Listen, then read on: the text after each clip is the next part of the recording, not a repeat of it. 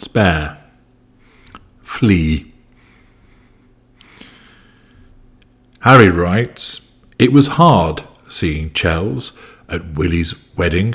I don't think he's talking about his penis again, although I know it's tempting to believe that he is. After all, he appeared to be having a malfunctioning penis as a consequence of his earlier involvement with Dr. Dick. Instead, I think he's just talking about the feelings. Indeed, he goes on to explain, there were loads of feelings there. Feelings I'd suppressed. Feelings I hadn't suspected. He also felt a particular way about men trailing after her, wanting to dance. And apparently he admitted to being jealous, and he told her, and it made him feel a bit worse. And therefore he felt it was necessary for him to move on and meet somebody new. Wow, he's got it all worked out, this boy, hasn't he? He laments whether time would work its magic on his heart. He says that his friends helped out, trying to arrange dates, but nothing really worked.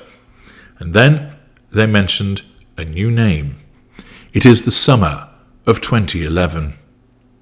Cast your minds back. Can you remember what you were doing in the summer of 2011? Do you really care? Well, Harry cares because he's relaying this in Spare. And apparently the next person was brilliant, beautiful, cool. Hang on a second. Harry's wife is allowing this to be written, but it's another 5 years before she makes an entry. Who could they be mentioning? Apparently this person had just become single. And friends were saying that him and this magical person were well matched. Are they suggesting that he goes out with a mirror? Who knows? But then it works out. They met at a bar, and they got along, and they had drinks. And then Harry said, let's all go back to Clarence's house for a nightcap. And then they sat around, and when the party broke up, he gave Florence, for that is her name, he gave Florence a lift home, but everybody called her Flea. Not as in run away, but as in the thing that cats and dogs have. What a delightful name.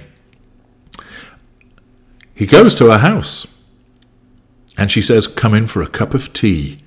I don't know if she winked when she said that, or whether she perhaps ran her tongue across her teeth or bit her lip, as if to say, come and give me your frostbitten tadger, you wild ginger-haired royal.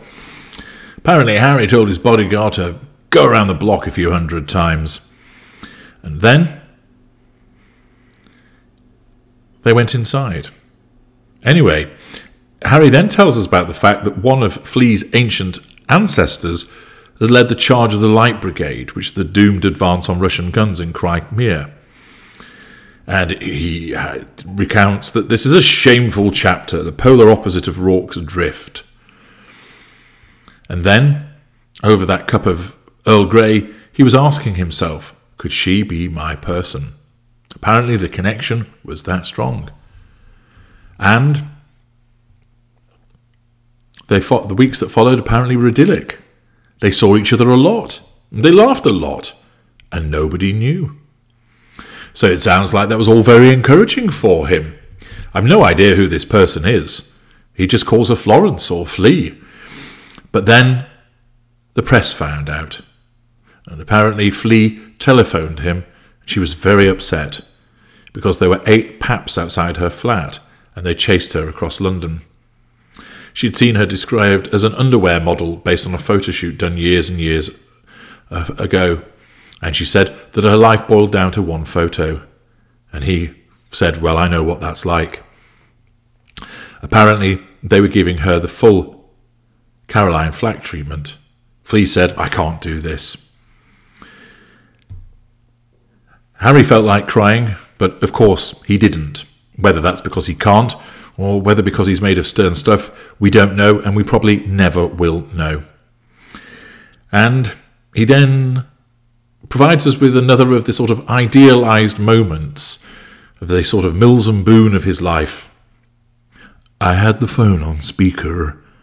I was on the 2nd floor of Clarence's house, standing by the window. surrounded by beautiful furnishings.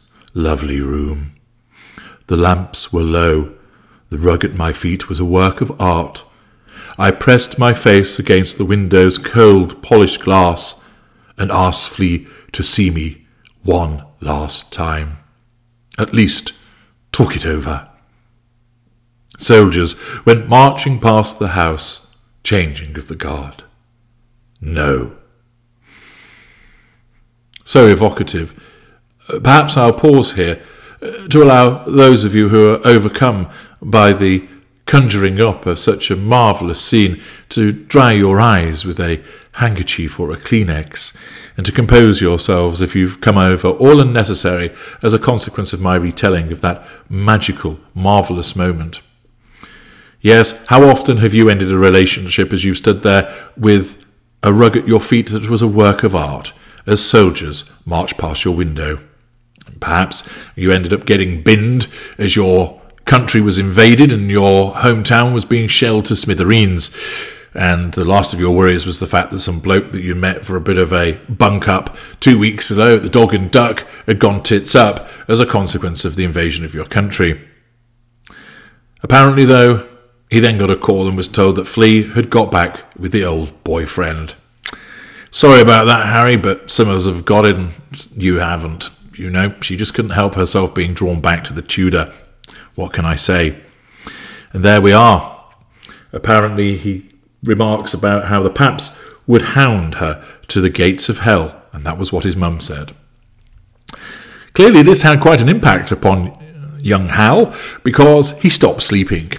Something, of course, that this publication will never help you get to. He explained that he stayed up night after night, thinking, wish I had a television. But now he was on a military base. Yes, all of a sudden he's gone from having a great old time with Flea before she got back with her old boyfriend, and here he is now in a military base again. He tried some herbal remedies. Oh yes, they helped a bit, and he was able to get an hour or two, but they left him feeling brain dead most mornings. How did you know the difference? Then apparently he was on some manoeuvres. So they sent him over to America, and he spent a week or so hovering over a bleak place called Gila Bend, or Gila Bend. I'm sure those of you who know it will tell me the correct pronunciation of it. Apparently conditions were said to be similar to Afghanistan. So if you come from that part of the world, you'll be delighted to know that your area of the United States has been likened to Afghanistan. All the compliments, huh? Then he was off to Cornwall, a place called Bodmin Moor. It's January 2012.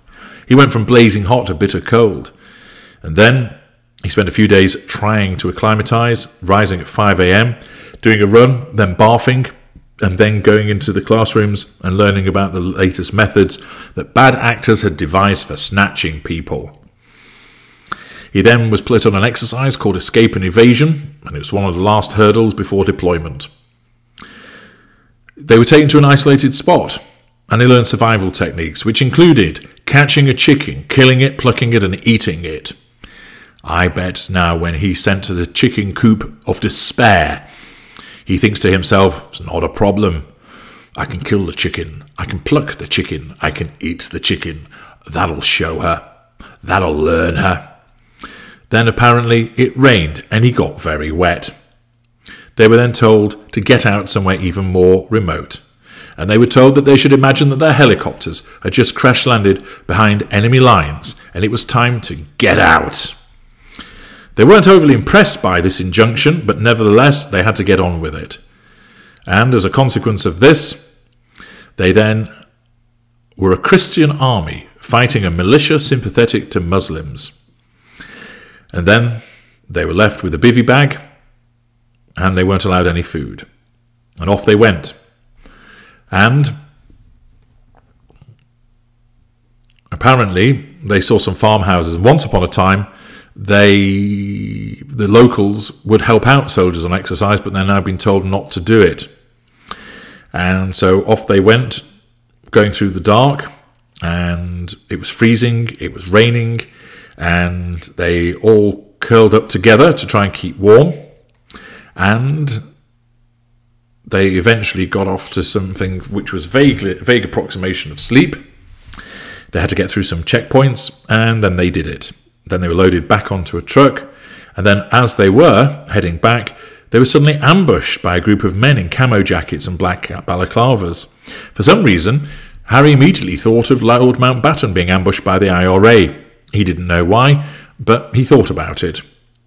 All of a sudden, they were They put blacked-out ski goggles over their eyes, zip-tied their hands, and dragged them off them. And they were taken into what sounded like an underground bunker system. Bags were ripped off, and then they were being offered a glass of water. The next, they'd be shoved to their knees and told to keep their hands above their heads, and move from one stress position to another, and they hadn't slept properly in 72 hours.